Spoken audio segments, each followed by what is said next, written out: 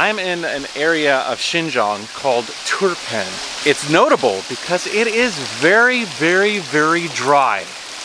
There is actually little to no standing water that occurs naturally above ground in this entire community, which makes you question, where's the water from behind us coming from? How do people survive in such an arid area? How do they grow crops? How do they provide for their families? How do they wash? How do they get water? It's such an interesting story that I'm about to tell you today.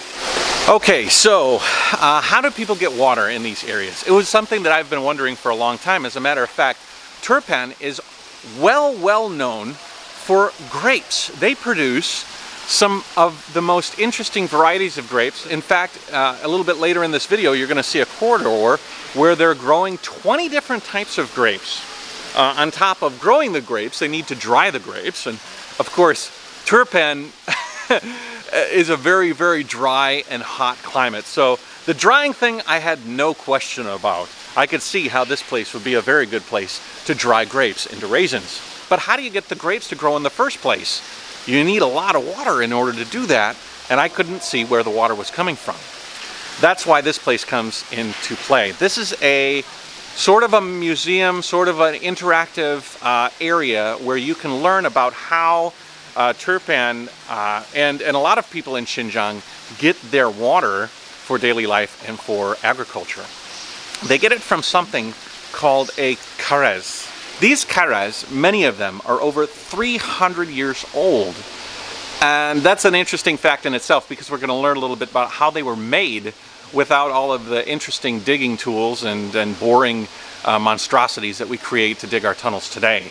There are over 1,784 of these sorts of karez water delivery tunnels all over Xinjiang. And Turpan, because it's such a dry place, has the majority of them at 1,237 of these karez tunnels.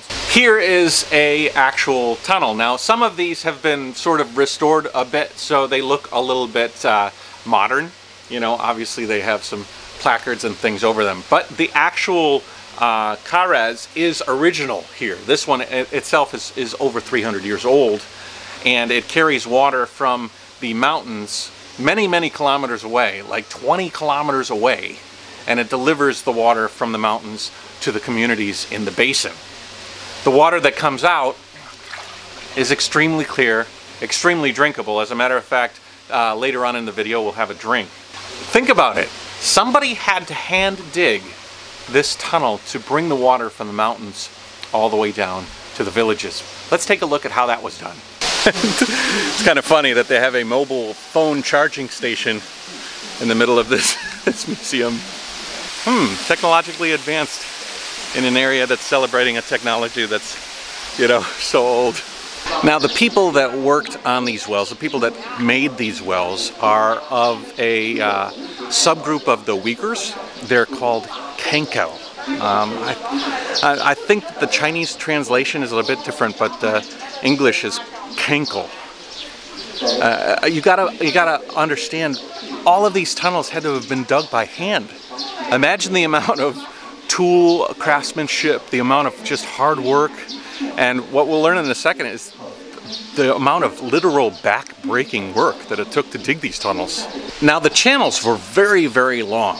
They could go up to 20 kilometers in length to deliver water from the mountains, but they also had many vertical ventilation wells that were dug in order to provide oxygen and allow the water flow to go fluidly from the mountains to wherever they wanted the waters to go. Some of these vertical shafts were anywhere from 10 meters to 120 meters deep. It's kind of hard to imagine being lowered hundreds of years ago without any sort of advanced tools or electricity into a well that is 120 meters deep, barely the width of your body. And then you're told at the bottom to start digging in a specific direction. Now in another well that might be 2 or 10 meters ahead, another person is lowered down into a well and you're digging towards each other. And you're hoping that if the calculations are correct, you end up meeting in the middle and creating a joining section of this karez. This is an old replica of a winch that would have sent somebody down up to a depth of about 10 meters. Kind of simple. You had a hand crank and then you'd put somebody there and then you'd have a ability to hoist debris and things like that out of the well. This guy's disinfecting the area. COVID time is such a strange time. It's just not a rarity in China to see a man in a full hazmat suit with a backpack of disinfectant on spraying stuff. It's very crazy. Anyways, if the well was deeper, and you might have over 100 meters deep, then you'd have to have a pulley system where this would go around and around, pulling up and down the rope as you need it. And then a man there would have his feet on the ground and he would be pushing against a leverage point in order to like slowly crank up that human that is now digging the well down below at the end of his shift or at the beginning of his shift. And then the rope would connect to a hoist and then you'd send a man down into the depths. Think about this for a second. Not only the actual construction of the karez itself, but think about the construction of the actual hole itself. I mean, when I was a kid, I used to dig in the sandbox. You know, kind of a funny story. When I was little, we had a sandbox in my backyard, and my parents would say, you know, if you dig deep enough, you're going to get to China. I wonder if these guys, well, obviously, I don't think they knew so much about America at the time, but could you imagine these guys? Maybe they'd hit America someday. America wasn't even a thing back then. One of the interesting things is these tunnels aren't made of like soft soil. A lot of them are hard rock. So you're banging away at a hole that's maybe less than 2 meters wide, maybe less than 2 meters tall. And slowly and surely you're filling up containers and buckets and you're hoisting them up and they're discarding them. And then they're moving on, repeat and repeat. A lot of these people who dug these holes never even got to enjoy the fruits of their labor, albeit the water that connects it. I mean, these were tens of kilometers long. Oftentimes you go through generations before one of these sections or an entire length of the karez was completed. Obviously, if you could supplement human power on the hoist with animal power, they did that as well. And you'd have horses that would help to hoist the materials up as well as the workers themselves. Now here's where things get interesting. Somebody's singing. I'm not gonna. The phone interrupted her. 你唱歌？你唱歌？我听你唱歌。啊，你刚才听到我唱歌？对对对对对，厉害厉害。谢谢。Here's a map behind me of the Turpan desolate basin here. I mean, this goes on for kilometers in many cases, and it doesn't have any water standing on the surface. So they knew that if they were to dig trenches from the mountains into the areas where they need it, the water would be exposed to the sun and would just evaporate. By the time it got to where it was needed, it would be gone or severely diminished. It gets hot here. In fact, the surface gets very, very hot, baked by the sun. There was an area I went yesterday by an area called Fire Mountain where the surface area was up to 65 degrees. It gets up to 70s all the time. So by burying the water, by burying the channel, you have an opportunity to conserve as much water as possible. So you have these channels like this one behind me. Each one of these lines, this one, this one, this one, each one is its own karez, its own channel. But kind of an interesting thing, they have to dig these holes. These holes aren't for removing water. They're not like well holes. They're actually holes to provide oxygen and provide flow of air so that they can have the direction of the water and the flow of the water going smoothly. Imagine working in a tunnel barely bigger than yourself, and you're going through hard rock over excruciating amounts of time. And oftentimes, all you have is a small port that goes up to provide light from the surface. But sometimes you're deeper than 100 meters. So very little light ends up penetrating. So they'll light torches here. And I'm guessing that one of the reasons they need those small port ventilation shafts is because if you're lighting a fire deep within the earth, you're going to end up running out of oxygen. So they'll have one person going one direction, and then they'll have another person going another direction, and they're hoping they meet in the center. What they do is they actually line lights up, and they can tell by the direction of the lights what direction they need to proceed further. Think about that. I mean, you're digging a tunnel that's 10, 20 kilometers long, and you're just praying, you're hoping that it's straight enough that your survey crews or whoever's telling you how to do it is pointing you in the right direction. And a lot of times, it's just the act of lining up these torch lights that you can get the direction of your dig proper. And then hoping that the person that's down in front of you that's digging towards you has the correct direction as well. They could dig about 2 meters every day.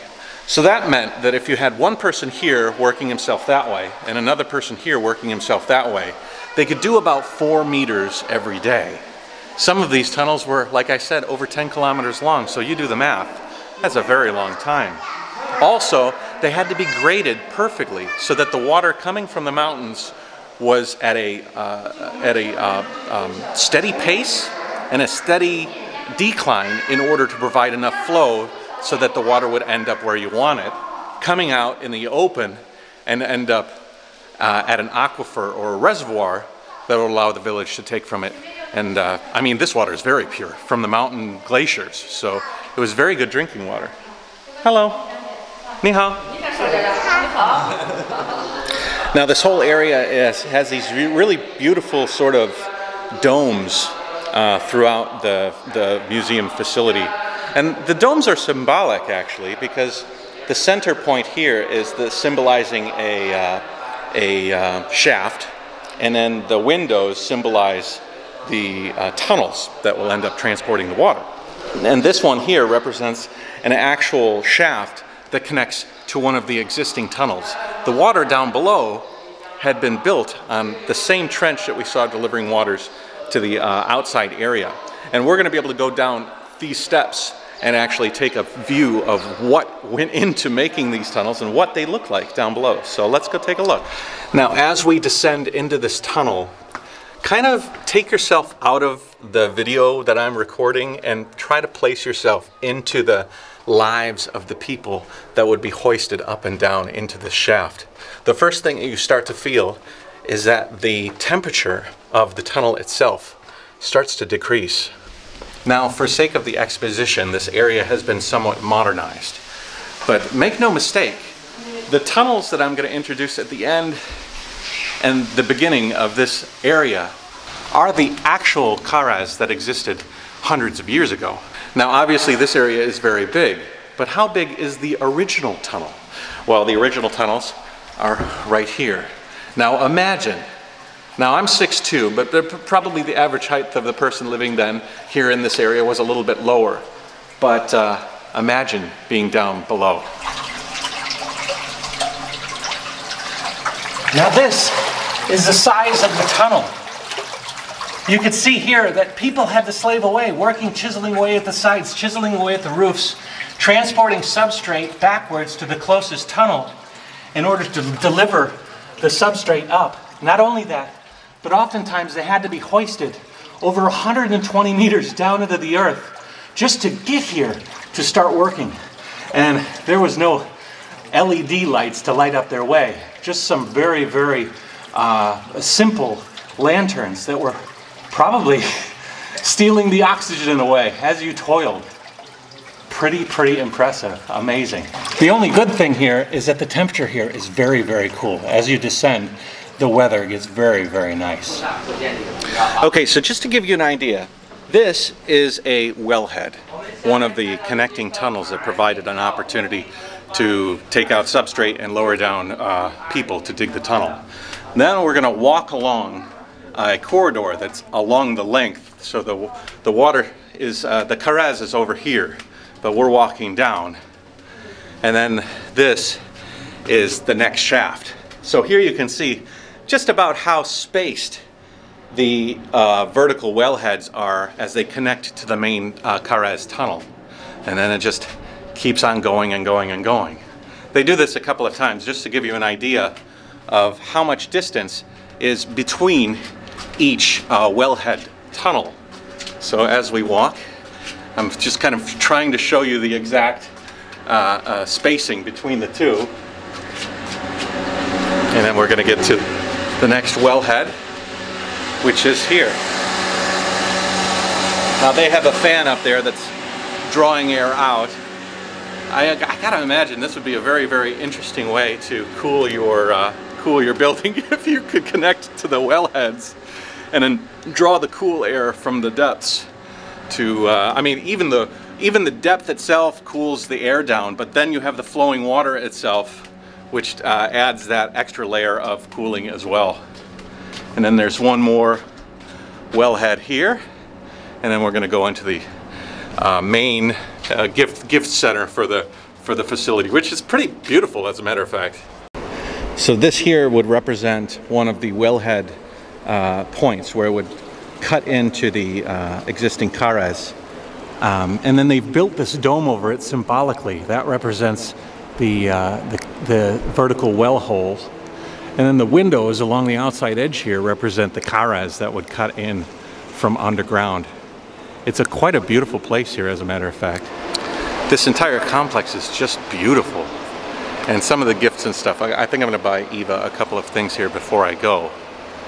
But you can see the layout of this place is really come to appreciate the method that these people devised for delivering water. Can you imagine what this would have done to a community that lived in the desert? This is a game changer.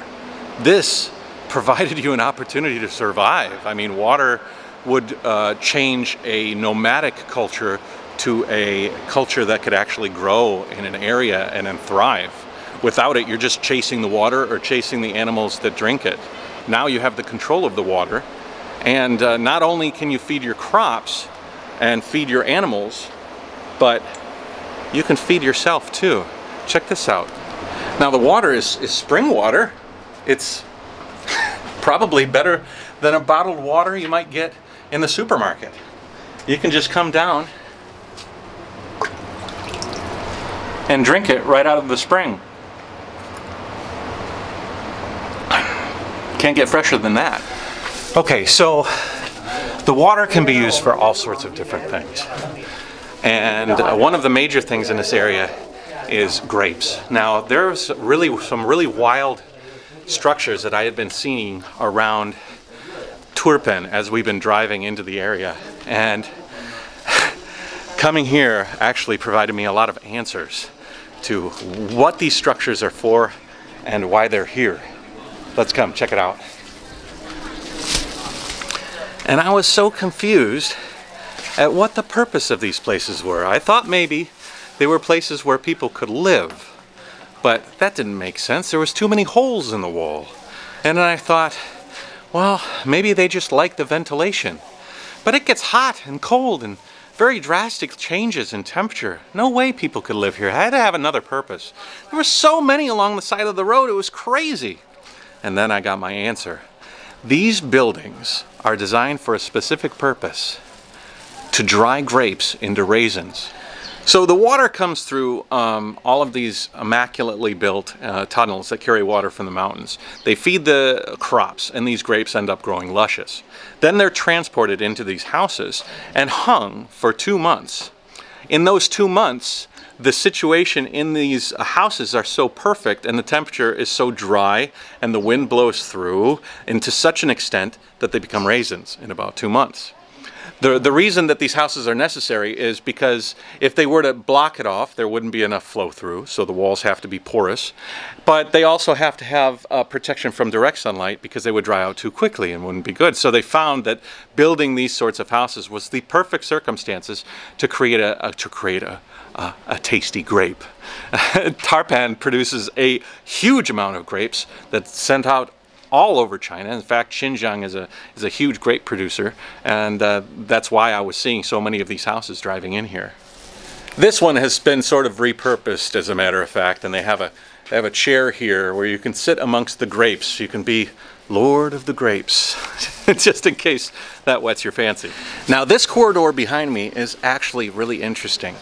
The vines overhead constitute one of 20 different types of grapes. There's red grapes, there's sweet grapes, there's big grapes, there's little grapes. There's grapes that when they mature are the size of a peppercorn.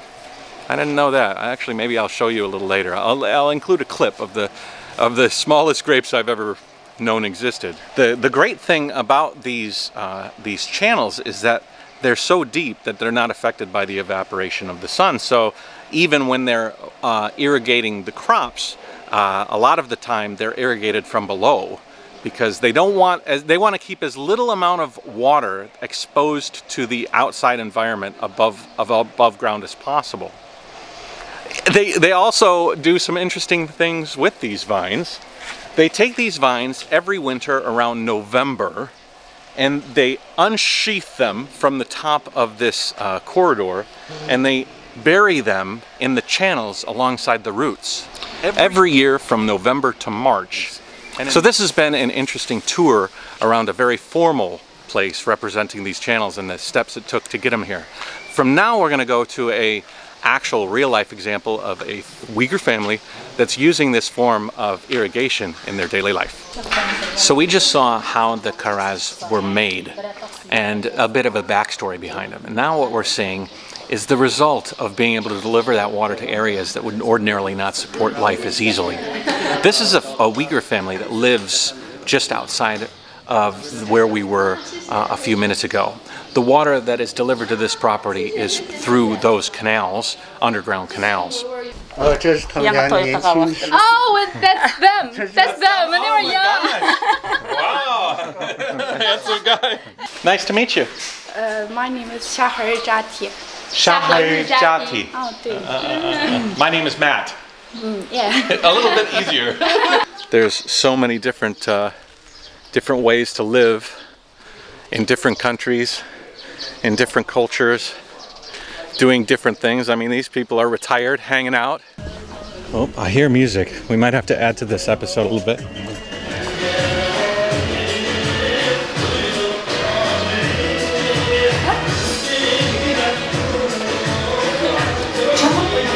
So father here is Uzbek, and then mother here is Uyghur, and happy family.